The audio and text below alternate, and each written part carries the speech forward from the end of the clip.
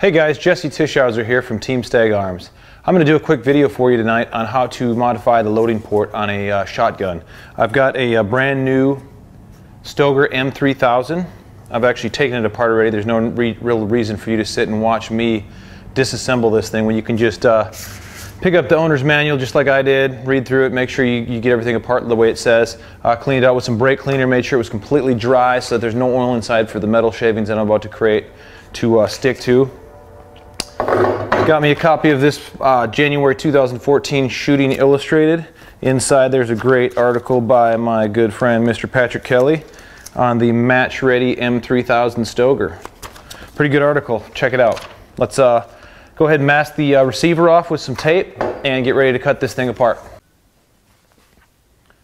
Alright, we've got the receiver in the padded vise. First thing you want to do is kind of mark a spot where the trigger guard stops in the receiver. There's obviously no reason to go past that point, so I'm just going to mark it with some electrical tape. Go ahead and pull that trigger group back out of the gun and then start masking off the rest of the gun.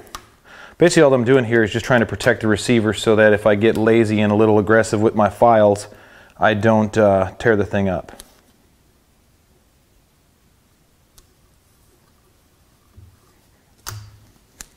The more tape you use, obviously the better, the more protected it's going to be. It really just depends on how much you care about this shotgun you're about to throw in barrels and basically abuse.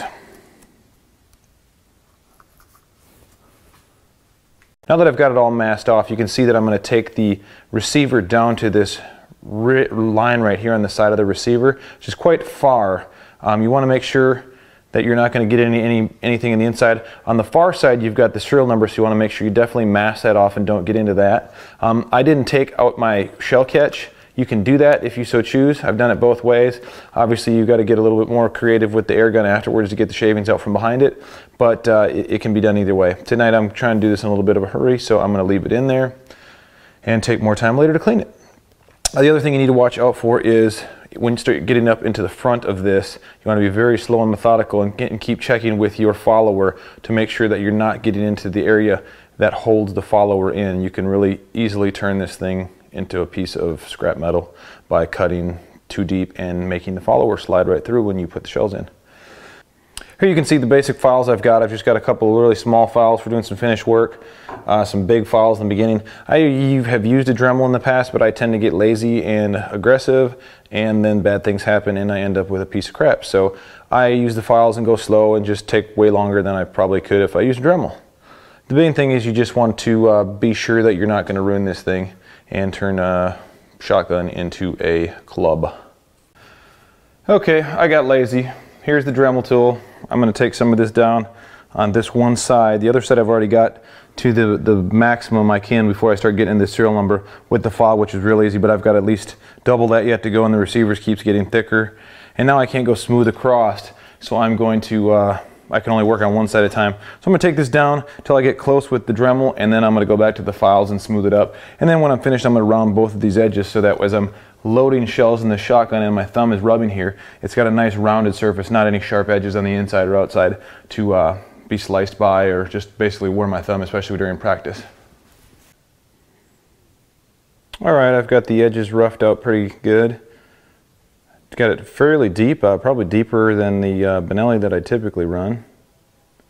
Zoom in here a little bit, see if you can't see, get a good idea of what I'm talking about. Probably going to lose focus as I get in real close. I'll try to get you to an overhead here next. Alright, here's an overhead shot of the receiver. You can see how much wider the unfinished aluminum is on the near side of the screen versus the far side as I've gone deeper down into the receiver where it gets thicker. Alright, here's a little look from the back side.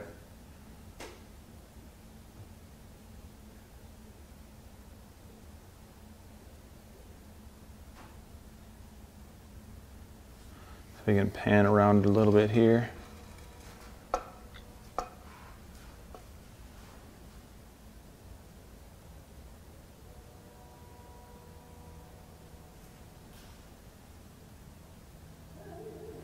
Again, this is still rough. I'm going to go over it with some of the smaller files, and then I will finish with sandpaper and make it really smooth, like shiny, polished smooth.